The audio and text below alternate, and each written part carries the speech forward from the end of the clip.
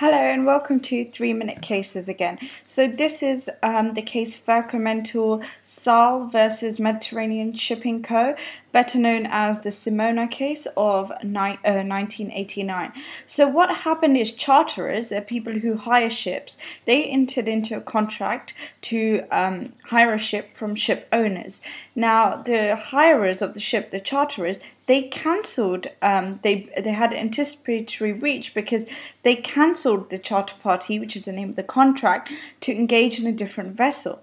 Now the owners didn't accept this. They decided to affirm the contract. So they continued on and they notified the charterers that, oh, the ship is ready, do come and get it. But obviously the hirers, they rejected this notice. So the ship owners then brought claim for damages, as we would see with other anticipatory breaches such as Hochester and De La Tour.